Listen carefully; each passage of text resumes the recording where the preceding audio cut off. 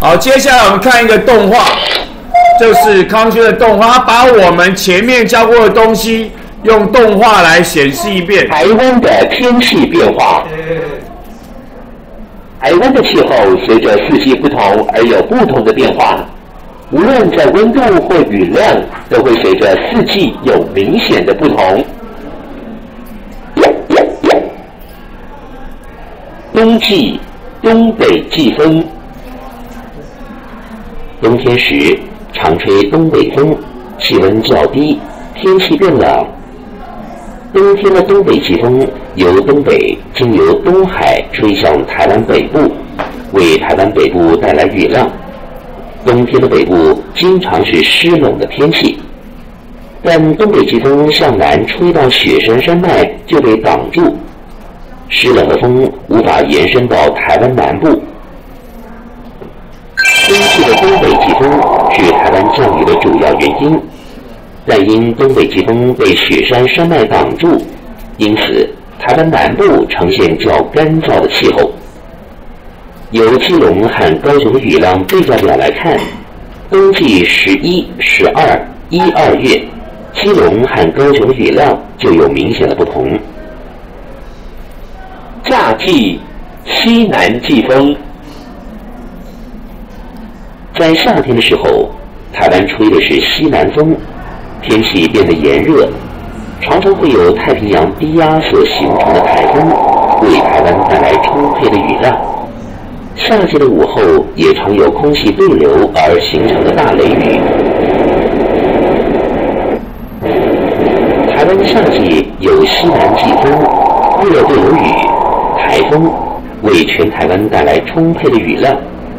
由基隆和高雄的雨量对照表来看，夏季6、7、8、9月，基隆和高雄的雨是差不多，可见夏季台湾是全台有雨。四季的变化。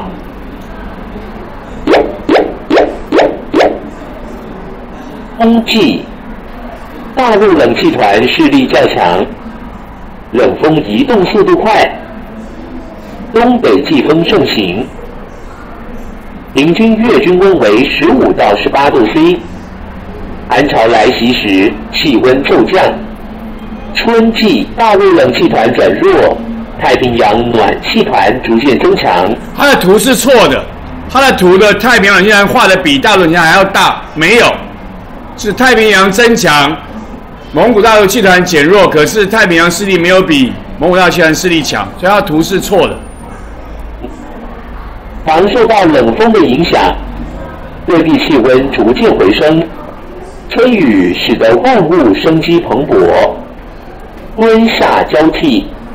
大陆冷气团和太平洋暖气团势力相当，滞留风常徘徊于台湾与华南地区，雷雨带来丰沛的雨量，是主要的降雨期之一。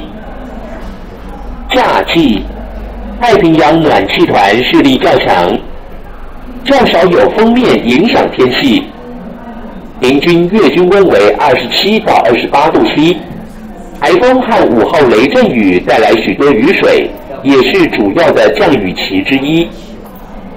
秋季，太平洋暖气团渐弱，大陆冷气团势力逐渐增强，冷风影响力渐增，天气开始转凉，天气状况多不稳定。